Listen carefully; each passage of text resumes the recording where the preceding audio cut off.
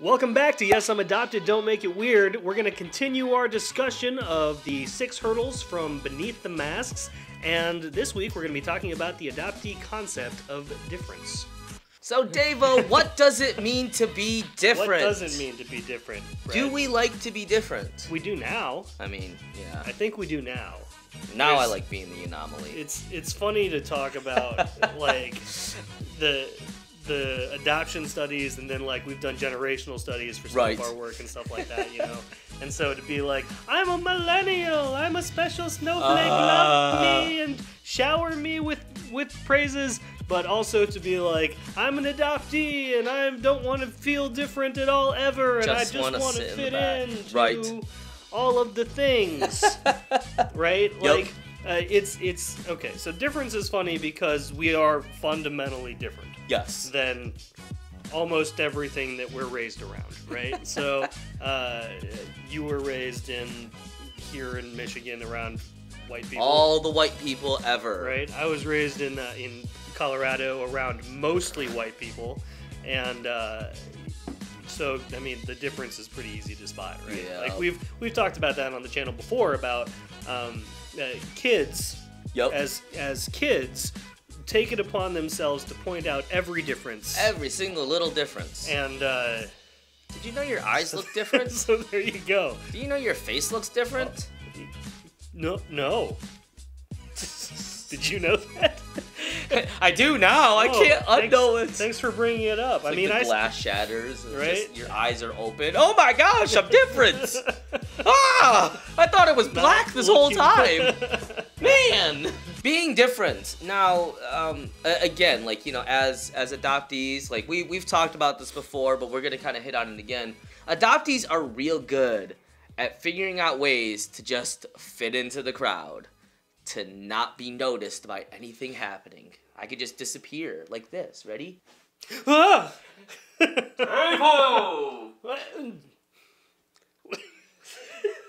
That's not funny. That was so cheesy. That was so cheesy. We're never doing that. That was so cheesy. That's terrible.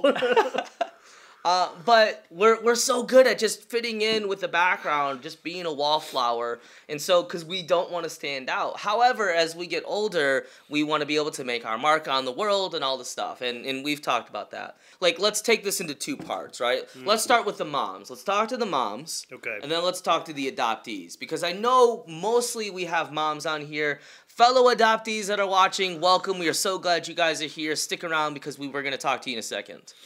But let's talk to the moms. Okay.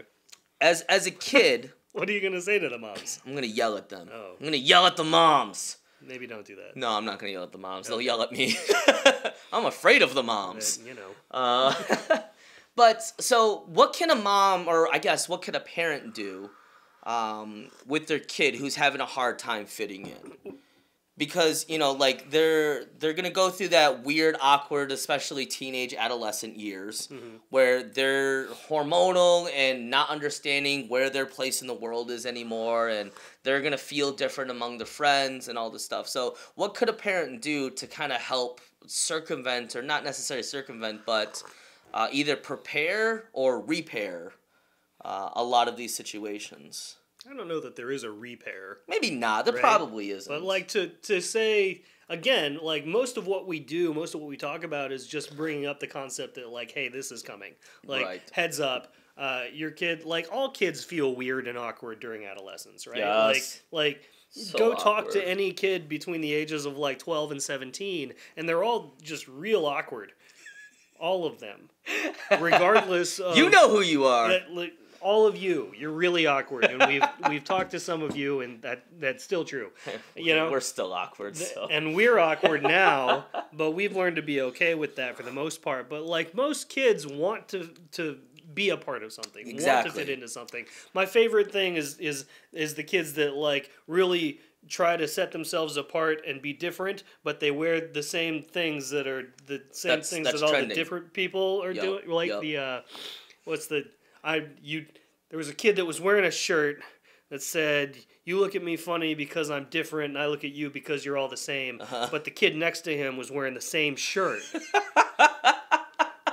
And So you're not edgy anymore. You're like, you're not edgy anymore. There's irony there. Yeah. So that's fantastic, you know. But like most kids want to fit into something when they're in that age. But as adoptees, it's like almost a pathology, right? Like we're like, I am so hyper aware of every single difference and everything that makes me, and even things that aren't different that I feel different about, right? That it can be debilitating. Like I won't leave the house wearing a shirt that I think other people are gonna notice. Yes. Right? I will now, but like as a kid, I refused to wear graphic tees. Right, like I'll do this, like you know, like I got my step shirt on, which is about as much color as I wear. Right. Like I literally just bought this hat. This is a plain black hat. It's plain black. There's nothing on it. I didn't want anything on it. I like black. If you can't tell, I like to wear lots of black. Because I just kind of, like, I've always, okay, so my working relationship, I've always wanted to be Batman. I always just wanted to be behind the scenes with everything that I did. And now I'm sitting in front of a camera for lots of people to watch and critique and tell me off. And judge you. It's great. Yeah. It's great. But, like, okay, so there's a story that we can talk about. Like, in middle school and high school, I don't think I ever wore a shirt with any words on it. Because I didn't want anybody to read my shirt. Right? Like, I don't want people looking at me at all.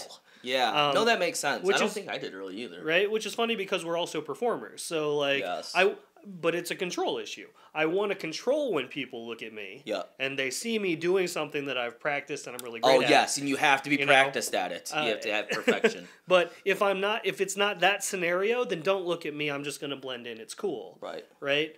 Which leads to an interesting idea with adoptees, which is this, they call it the chameleon effect, essentially, where physically there's not a whole lot I can alter, right? There's not a whole lot I can change physically aside from like my clothes and stuff, but as far as like how I interact and what my personality is, like every adoptee I've ever met has this, where we can mold whatever it is our reactions are, or our tone of voice, or facial expressions, and all these other things to fit exactly the scenario that we're in. Yeah, make you think that I am going to be your best friend.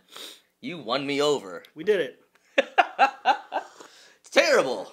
Here we are. And now I sound like you, or I look like you, or I'm doing the thing, you know. Which brings up the concept that we've always talked about here, that orphans or adoptees just make the best spies. So, moral of this story is, we're spies and we shouldn't have a channel on the internet. I mean, so, okay, when I started getting older, though, I started getting into my punk phase. Yes. Now, this, granted, like, this is during the time when other people were doing it too, so it was kind of trending. Where, you know, like the baggy jeans and the chain wallets and the choker necklaces. The pictures are hilarious. They're terrible. We should find some. No, we're never going to find any of those pictures. They're never going anywhere. But, like, during that time, like, I wanted to be edgy. I wanted to kind of just embrace that, I guess, because I was angsty and I was angry at the world for no reason whatsoever. And during that time is when I really started to want to stand out. Now in middle school, I was in the back. Like I played defense, in goalie, in hockey, and in soccer.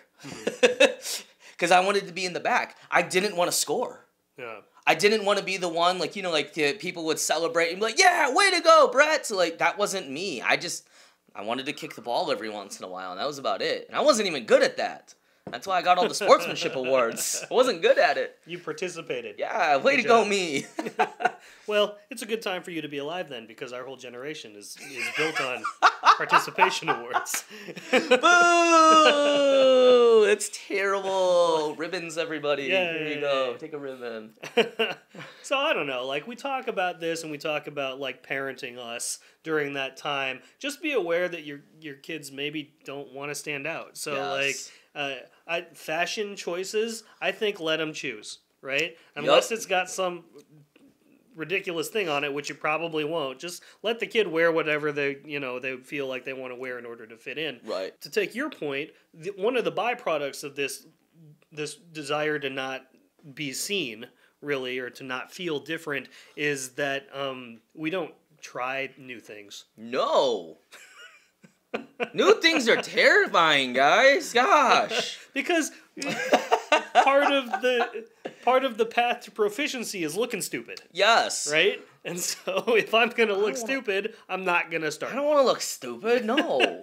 I want to know everything that's going to happen. I want to have all expectations. Okay, for instance, I went to breakfast with some friends this morning. We went and hung out, and we were just going to this new restaurant I've never been to. Well, one of them started hyping it up a lot. They're like, "Oh, it's so good." I needed to know what to expect. So the very first thing I did, I went to Google and looked up the menu. Because I wanted to be able to order as soon as I got there. Right. I did not want to have to sit there and wait and inconvenience the person that was there, first of all. And I wanted to know exactly what to expect. And how to pronounce it. Exactly, how to pronounce it. Oh, that's an important one. But I didn't want to feel different. I wanted to feel like I belonged there at the restaurant, like I've been there before. I don't need special treatment or anything like that. I just want to fit in. And it's something that, I didn't realize until we just now, right this minute, that I did that this morning when I went. I was like, okay, I need to know what's happening. Right. Because you don't want to stand out. No, I don't at all. Right.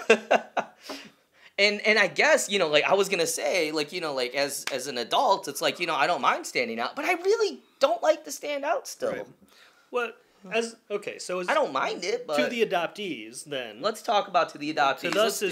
To us as adults, the issue at hand is I really still don't like to stand out. Anybody that's been following us for a while knows that I'm one of the most private people. Yeah. Ever, right? I rarely will say my last name on camera. I never talk about my family. Right. There's a ton of stuff. If you friended me on Facebook and I haven't accepted, don't take it personally. I don't friend anybody on Facebook. It's true. It's true. It took me years to accept his thing. He's rarely on it. You're not missing anything. You maybe snuck on my computer and did it yourself. That's possible. I wouldn't throw it past me. It's possible, right?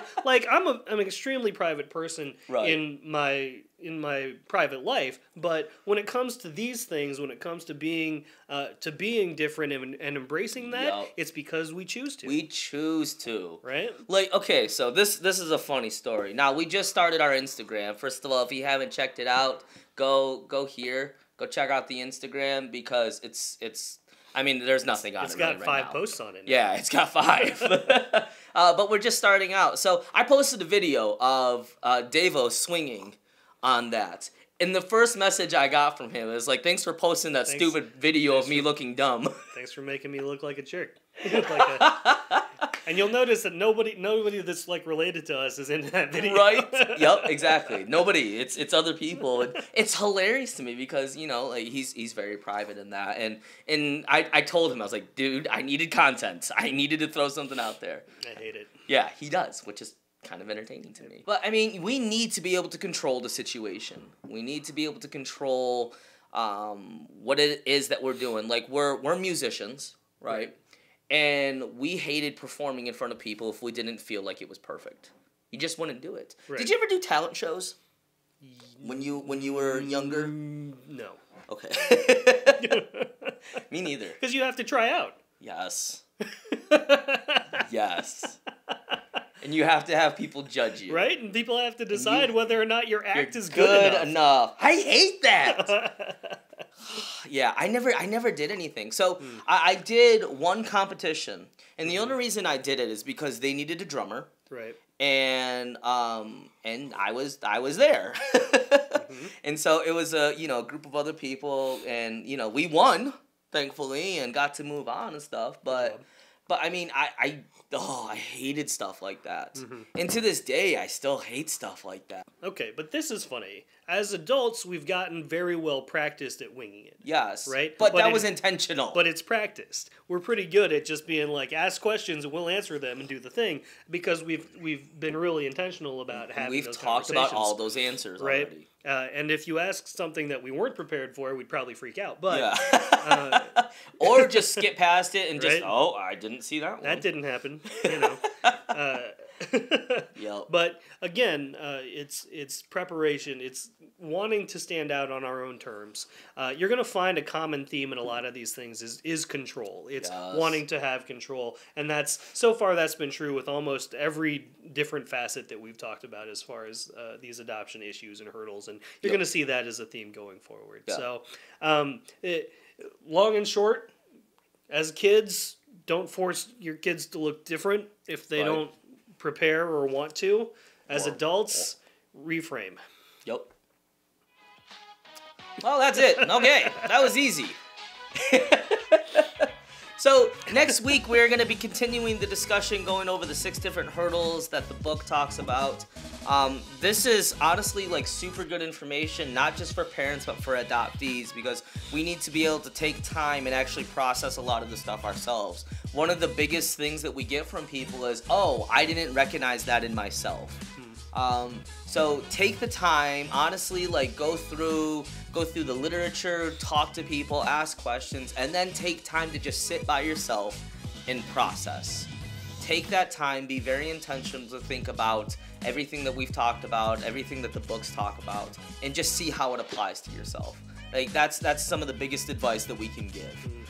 Be very intentional with that stuff. So thank you guys so much for joining us on today's episode of Yes, I'm Adopted, Don't Make It Weird. We are going to be coming out with merch and stuff here very soon. We're designing mugs and hats to go on my blank black hat, possibly some t-shirts. I'm really excited. I got a couple things in the works. Yeah. He hasn't seen all of it yet, so no. He's going to be surprised. I hate that. It's going to be bright pink. Bright pink everything. I won't be buying anything at all. So make sure you guys like, comment, share, and subscribe. We will see you guys next week. Thanks again for joining us. Cheers. That's my new outro. That's what you're going with? Yeah, cheers. Cheers. No. Just cheers me! Just cheers me! No!